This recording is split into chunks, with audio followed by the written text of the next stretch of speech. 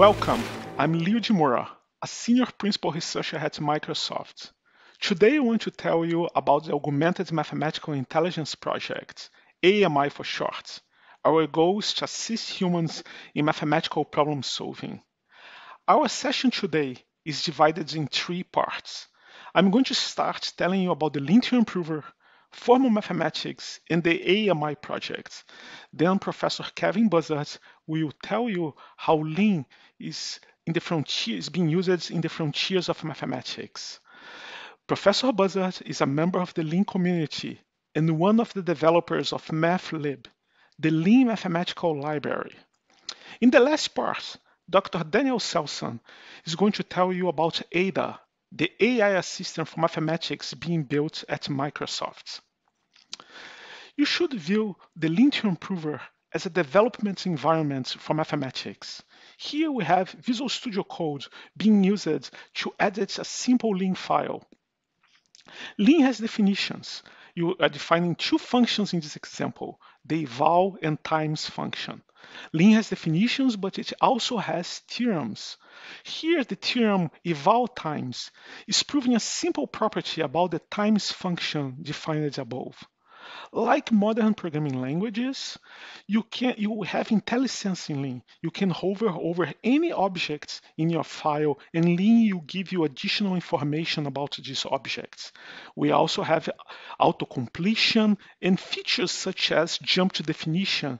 This is really useful, as it is useful for software development, is also very useful for mathematics. When you're proving a complex theorem, sometimes you are using another theorem that has been proved before, and being able to jump to the definition of this theorem is extremely useful. On the right panel, we have the Lean info view. Right? It gives you additional information about any points in your file. In this example, you can click anywhere in the proof, and Lean will show you the exact state of the proof at that point. This is very useful when you are navigating a complex proof developed using Lean. For more information about the Lean project, you can click the link on the bottom of these slides. We are very grateful for the Lean community. The Lean project has the contributions of countless volunteers. Here we have an animation built by Andre Bauer. He uses information stored on GitHub in the MathLib repository. Here we see hundreds of mathematicians working together, something we have never seen before. We say this is a math hive. The Lean Mathematical Library paper is authored by the MathLib community. There will be so many authors in this paper that we decide to use just the MathLib community. For more information about the Lean community, you can follow the link on the bottom of these slides.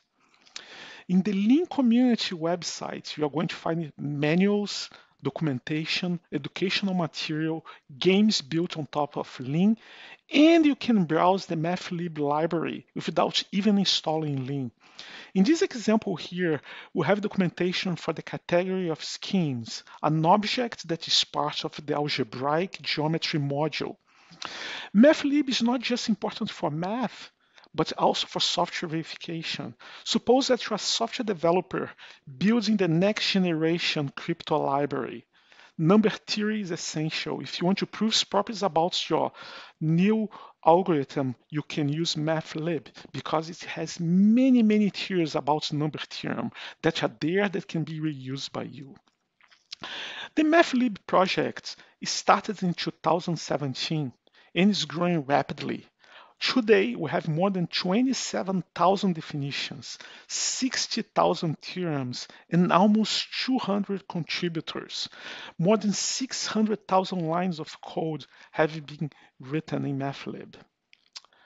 MathLib is also the foundation for more complex projects like the Lean perfectoid spaces, developed by Kevin Buzzard, Johan Kommelin, and Patrick Masur. Here, this group explained what Peter Show's definition of perfectoid space is to Lean. This is a very complex definition. This is Fields medal level mathematics, right? This object is extremely complex and it's really hard to explain using informal language. But here you have a digital version, a formal version of these objects. You can navigate through these objects using VS Code, right? Visual Studio Code. For example, if you don't know what a Tate ring is, you can just click on this object and ask Visual Studio Code to jump to its definition. By having these objects formalized in Lean, we also can use this data to create visualizations automatically. The graph on the right-hand side was generated automatically by a program written in Lean by Patrick Massot. Here we see all the dependencies of this project.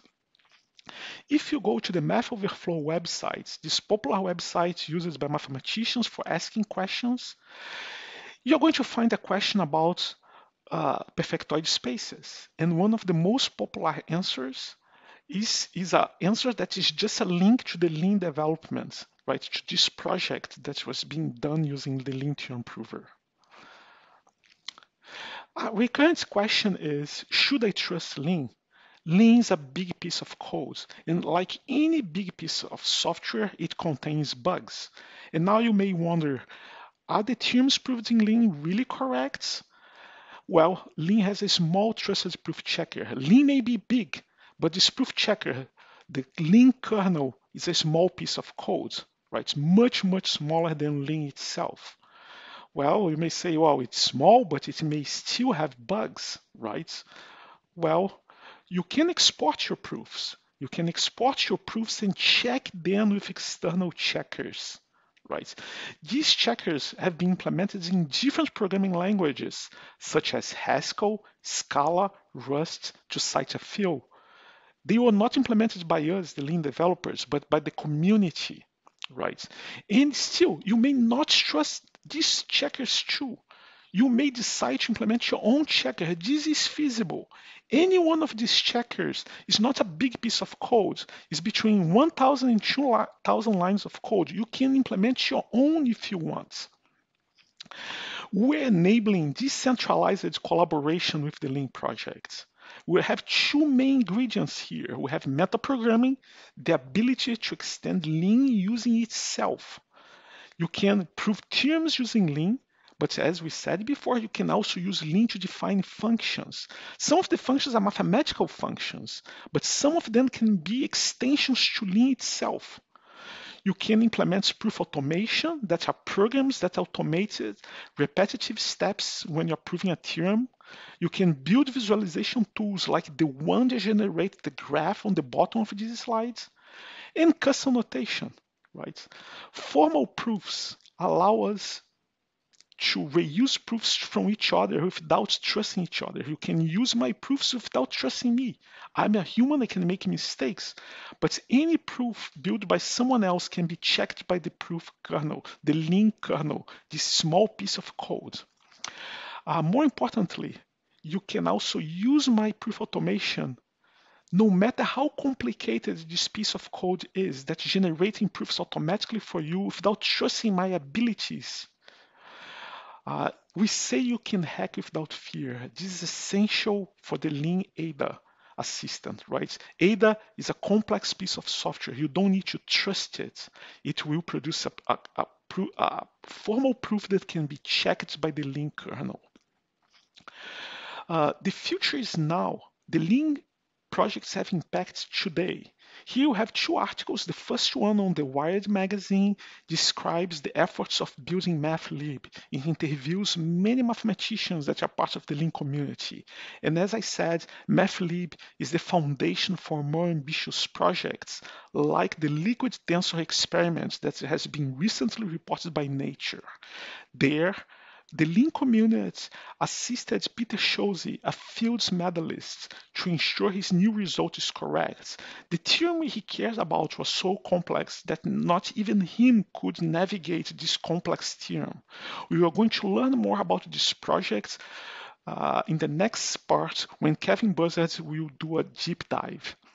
These are just two examples. On the Lean website, you're going to find many other articles in popular science magazines, podcasts, and videos, right, that are accessible even if you don't know formal mathematics, theorem proving, or math itself. We believe the AMI project will accelerate the revolution. This project has two main pillars. On one side, we have the mathematics digitalization efforts, where we are creating a progressive tower of abstractions, libraries, and tools to digitalize all mathematics. This part will feed the second one, the machine problem solving part, where we're developing AI that will train on digitized math to solve problems automatically. This AI will assist humans in digitizing more math, creating a positive feedback loop. Today, you can track progress on undergraduate level mathematics digitalization online following the link on the top of these slides. A lot has been done, but we have a long way to go. The AMI project will accelerate progress here. We also believe you are ready for bigger challenges, like digitalizing Fermat's last theorem. Fermat's last theorem is easy to state, but the proof is massive. It's fair to say that no human today knows every single detail of this proof. By having it in digital form, formalized in Lean, you will be able to zoom in to any detail of this proof. The Lean community believes we are ready to attack this kind of problem, and the AMI project will support this effort. Another grand challenge is the formalization of the Stacks library. This library contains more than 7,000 pages of algebraic geometry. This is a valuable source of information, but search engines do not work well in this domain. Today's search engines cannot answer basic questions such as, has this theorem been proved before? We believe, right, the AMI will make a big difference here. As Professor Buzzard says, we are digitalizing math and we will make it better. The machine problem solving pillar, right, is where ADA is the main ingredient here. On the base of this pillar, we have the Lean proof checker, this small piece of code that can check any proof built using Lean. Users are going to use Visual Studio Code or any other editor that supports the language server protocol. These editors are sending commands to Lean that will assemble the proofs for us. Lean is using proof automation, symbolic reasoning. As an example, a user can ask Lean to simplify a formula, reduce its complexity. A user can ask Lean to solve a system of equations automatically for them. Right? All these tasks are algorithmic. We have procedures and they exist today. Terms in math are built on top of each other. We need a strong foundation, and this is what is being provided by MathLib. And finally, we have Ada, our AI assistant that will be running on the cloud. Right? Ada is a complex piece of software, but you don't need to trust Ada. Ada is producing formal proofs, formal objects that can be checked by the Lean proof checker. It will assist mathematicians to achieve more. This is the end of the first part of our session. Thank you very much for your attention. In the next part, Professor Buzzard will tell you more about Lean, MathLib, and the liquid tensor experiment. Thank you. Thank you very much, Leo. My name's Kevin Buzzard, and I'm a Professor of Pure Mathematics at Imperial College in London.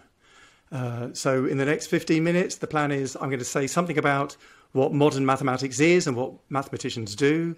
I'm going to say something about the relationship between mathematicians and computers, and I'm going to end by describing an ongoing project in a rapidly developing new area, somewhere on the boundary between mathematics and computer science. Work which spans several areas like this is often very interesting because it can give rise to synergy and insights when experts in different areas start discussing the same material.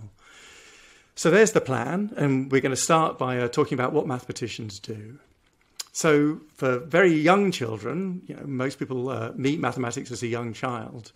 Mathematics they see is often about calculating numerical values. First we learn to count, then we learn addition, subtraction, and multiplication, and then we learn algorithms such as column addition. And then we're faced with questions like, what's 158 plus 91? And the idea is we have a method, we have an algorithm column addition. You write these numbers down with the units in the same column and the tens in the same column. And you add things up line by line. And we learn the algorithm, and then we can add up very large numbers like this. And we're also taught geometry at a young age, and geometry gives us a new source of questions involving calculations. But actually, geometry can also be the cause of headaches amongst students, because there are high school geometry questions where there isn't a method, where you can't just apply the method. You actually have to think about the facts that you know and put them together in the right order, an innovative order. This is like the art of mathematics. For example, you might be taught theorems about angles in triangles and angles in parallel lines, and then you're faced with some diagram with some triangles and some parallel lines, and you're asked to compute some angle. And the direct computation won't work. We don't know what the angle is, but you can start using facts, circle theorems or triangle theorems, and to figure out new information from information you have. And you have to use your intuition more. So some students find these questions more difficult than the calculation questions because there's no method. At university level, even more emphasis is placed on reasoning. So I often see students coming into my university who are very strong at calculations, but they want to know what the method is. What's the method, they ask? And unfortunately, sometimes there is no method. Sometimes you just have to use the tools you have in innovative ways. And really, the key ideas are you need to learn how to use the tools which we're teaching you at university. And research mathematics is just the same thing. It's a mixture of calculating and reasoning. So, this is a broad generalization, but pure mathematicians are people whose work is mostly about reasoning. They define new structures and they prove theorems about these structures using only the rules of mathematics.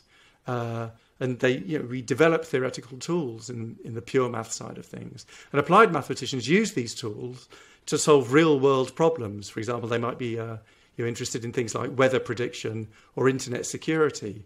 In fact, some of the early examples of encryption techniques which were used for things like online credit card transactions on the internet, these were invented using tools which were developed by number theorists many years earlier. So pure mathematicians develop the tools and applied mathematicians use them. And calculations may well be a key part of the work of an applied mathematician. So where do computers fit into all this? Well, of course, way before computers, mathematicians were using machines to do calculations for them. For example, the abacus or the slide rule. But when computers came along, mathematicians almost instantly started using them to do their calculations. And nowadays, of course, the computers are ubiquitous in mathematics departments and, of course, many other places as well. But the question is, what about the pure mathematicians who want to do reasoning? Can we use computers to reason, or can we use computers to help humans with their reasoning? Can computers help pure mathematicians? And you might be quite surprised to know that actually computers are used far less often by pure mathematicians than applied mathematicians. To give an example, in the 1990s, Richard Taylor and Andrew Wiles proved Fermat's last theorem. This was an old question that had been open for hundreds of years. It was a statement about numbers, but the proof did not involve computers at all. The proof just involved using complex structures and proving theorems about these structures, using pen and paper. So why are computers not being used in this domain?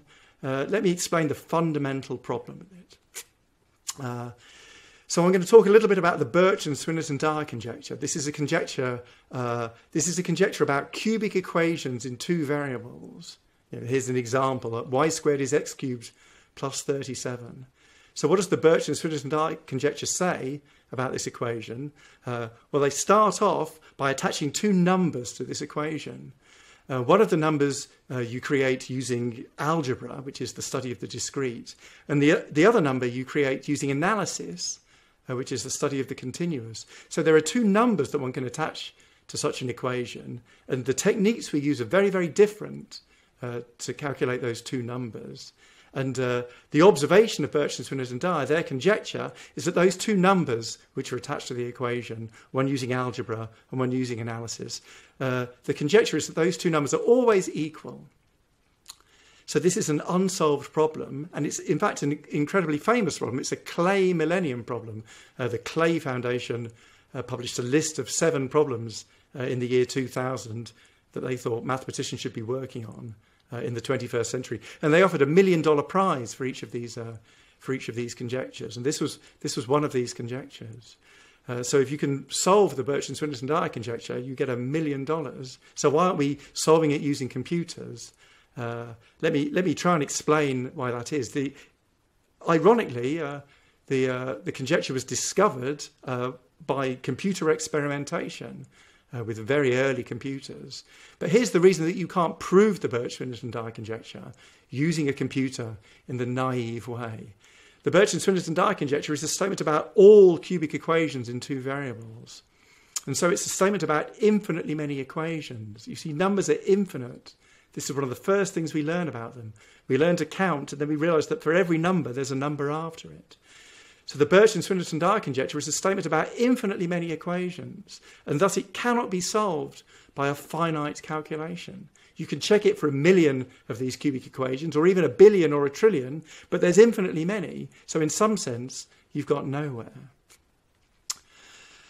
So, what is mathematics? A mathematical problem is just a logic puzzle, really, just like a Sudoku puzzle or a chess puzzle.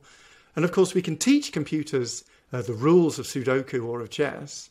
And similarly, we can teach computers the rules of mathematics. But one of the consequences of teaching computers the rules of Sudoku is that computers can solve Sudoku problems in the fraction of a second.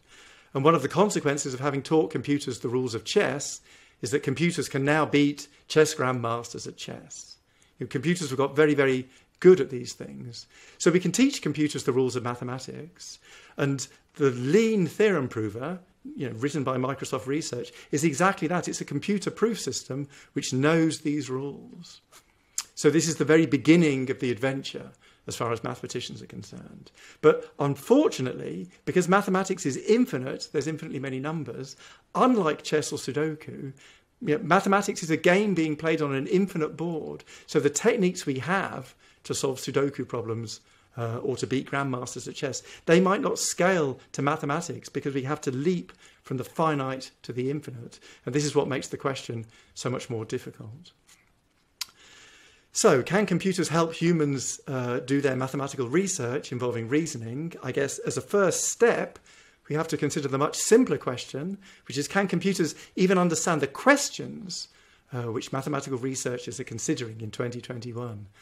And this is one of the goals of Lean's mathematics library, MathLib.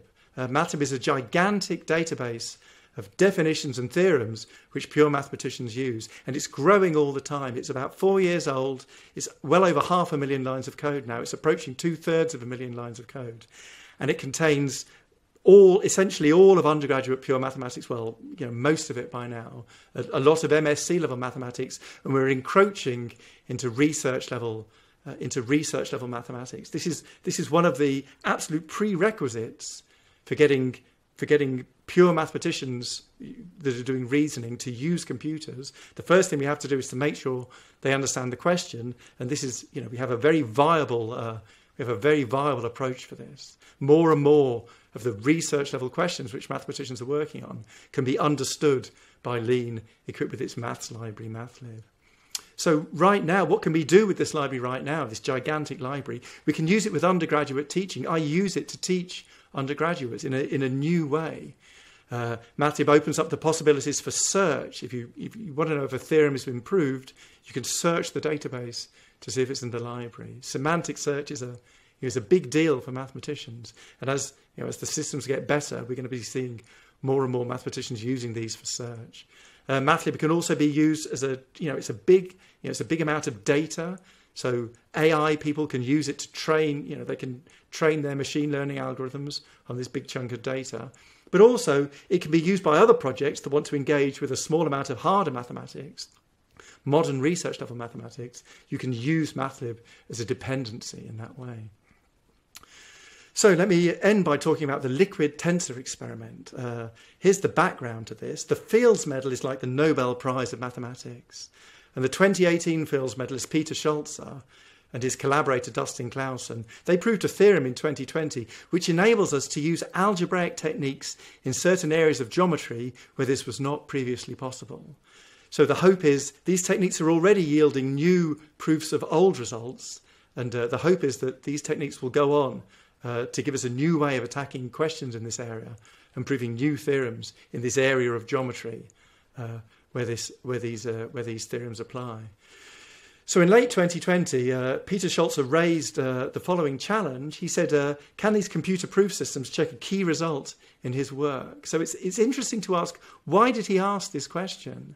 And the reason he asked this question was Scholze looked at how the mathematical community were assimilating his results and and using them and beginning to understand them. And he became concerned that they were not checking the intricate details of the arguments. For example, he asked me whether our study group in London had checked these careful details, and we'd looked at lots of the things that they were doing, but we hadn't gone through everything with a fine-tooth comb. And Scholze said, this is new material, and I believe it's very important. This needs to be checked, and I'm not convinced that the human system is scaling. Right?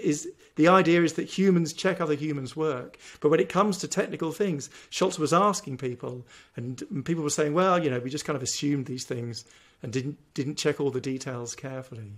So we began to wonder whether a computer proof system, whether they're powerful enough in 2021 to actually embark on trying to check some of his results.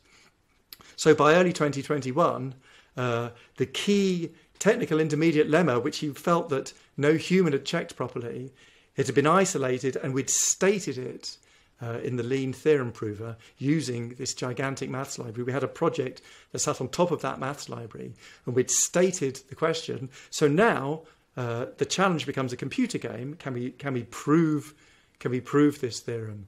And a group of mathematicians from all over the world started working on this. They were collaborating online using the internet. This is somehow, we were doing mathematics in a new way. And a few months later, we managed to prove this lemma that Scholze was worried about.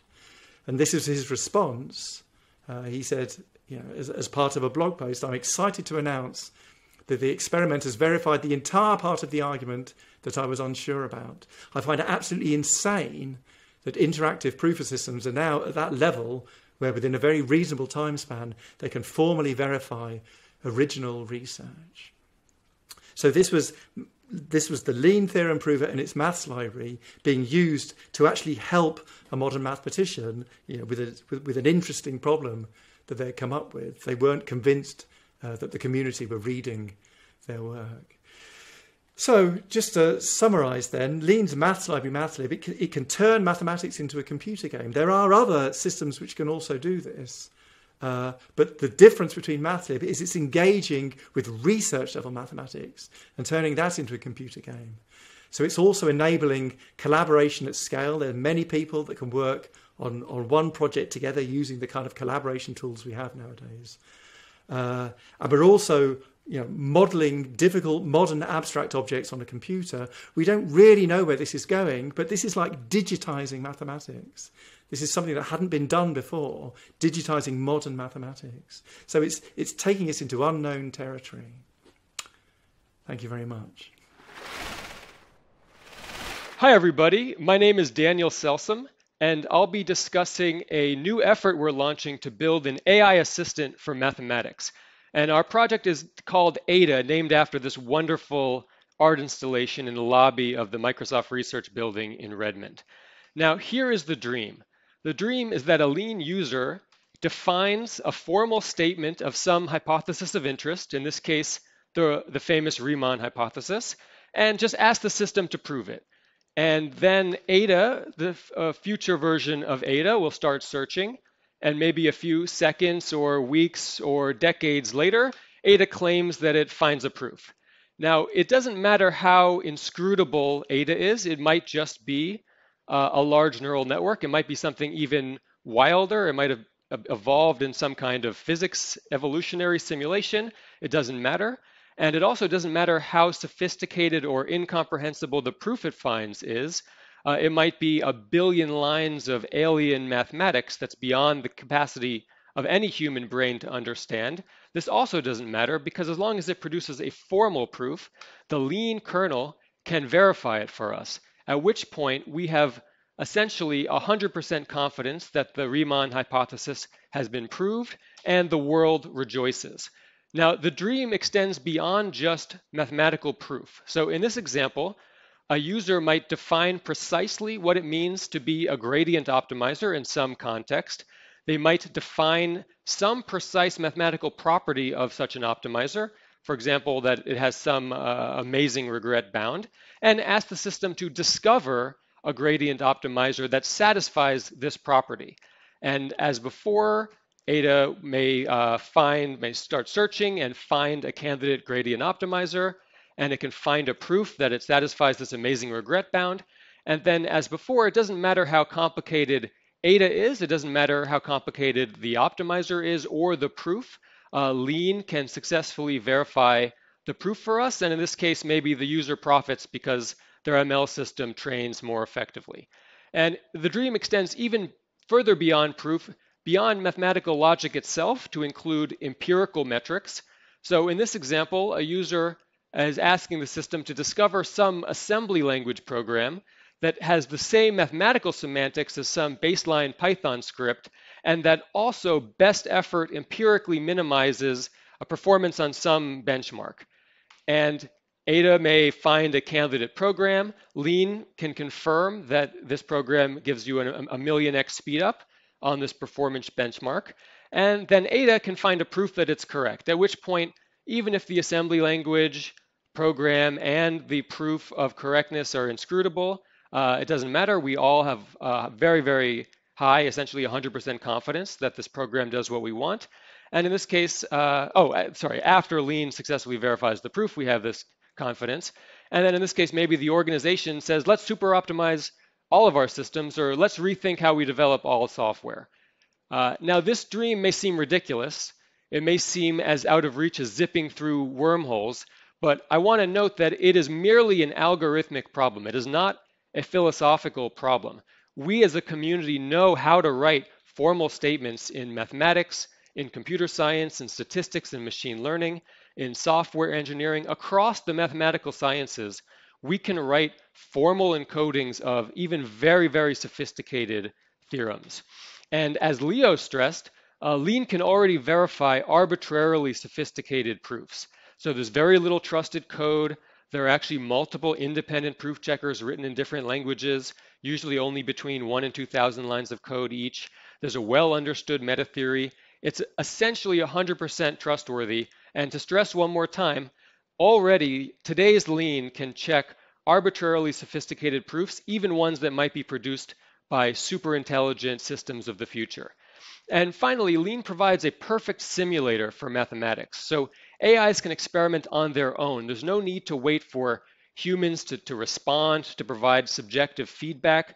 There's no need to run physics, i.e. to see if the robot hand actually picks up the jar in reality. There's no gap between sim and real in our scenario. If a system learns to prove sophisticated theorems in simulation, it has learned to prove sophisticated theorems, period. And we're really excited to be launching a long-term campaign to realize this ambitious dream. Now, here's our very, very, very high-level strategy. We want to use symbolic methods to formulate math as a kind of game that RL agents, maybe not today's, but of the not too distant future, can win. And our mantra is that symbolic methods define the game and statistical methods play the game. Now, the game of math is like Go in many ways. I do think this is a useful analogy, but at the same time, it's almost incomparably more sophisticated and challenging than Go. So first, in the game of math, the state is massive and growing all the time. So in Go, the state is just a 19 by 19 array of triples with a little bit of extra history data. But in math, it's this massive environment object that includes all mathematics that has been formalized so far, all definitions, lemmas, theorems, proofs, all metaprograms that have been used to help produce those proofs. And all of the formulae and the goals and the proof steps only make sense in the context of this ever-growing environment. And also in math, actions can be long and complex. So in Go, an action is just a row-column pair. But in math, an action is an arbitrarily large formula or proof step. And new, usually higher order action primitives are constantly being added to the state by humans and eventually by other AIs. And to make things even worse, proofs may require not just one, but arbitrarily long sequences of such complex actions with little or no intermediate feedback or reward before luckily stumbling on a proof of some deep result. And lastly, there's no clear way to bootstrap. So in Go, DeepMind was able to train a superhuman Go player from first principles by having the system play against itself over and over again. And this is a beautiful and inspiring approach, but there's no obvious analog in mathematics. So math is really only a well-defined game for specific conjectures that are fixed. You can sort of think of math as a two-player game where one player conjectures and the other proves, but this is a somewhat arbitrary formulation, and it's a very asymmetric game anyway, and it doesn't have the right dynamics to bootstrap. I'd say it's an open philosophical question if there are proxy metrics for mathematics that can turn human-style theory building into a game at all. And the game of math is also quite a bit like the sequence-to-sequence problem that current large language models have been excelling at. But there's also another big important difference, which is that the outputs in the game of math are held to a much, much higher semantic bar than is currently achievable by the state of the art. In other words, the outputs have to really, really make rigorous semantic sense. And this is right now very far beyond the state of the art. Now, this dream is obviously very broad and open-ended. So we wanted to come up with a grand challenge that was in the spirit of this dream, but was still very, very concrete. And so we've proposed the IMO Grand Challenge, which is to build an AI that can win a gold medal in the International Mathematical Olympiad, or IMO, which is perhaps the most prestigious mental competition in the world. And we think it's a great proxy for the broader dream. There's an ongoing supply of new devious problems that are thought to require tremendous ingenuity, even for humans or machines that have studied all previous problems. There's a well-defined notion of success, which is winning a gold medal. And there's broad consensus that there's no plausible way to brute force these problems. They're really very sophisticated problems. But the downside of this challenge is that it's a very extremely unforgiving metric. So it's hard to even get a single point on this challenge. So our plan is to build up gradually from easier problems and easier competitions. Now, as Leo stressed, the Lean community has been the major driving force of Lean. And we want to build similar community around the AI research questions. So please come talk to us and help us better articulate and contextualize the key scientific challenges, help us produce the right intermediate benchmarks and metrics to measure and spur progress in many different of the AI subfields, help us develop and expose the right APIs to support experimentation, and also help us develop the mechanisms that will incentivize public goods. For example, formalizing historical problems for use as both training data and evaluation data. And I want to close by saying that I'm really excited to discuss and collaborate with many of you moving forward. Thank you so much.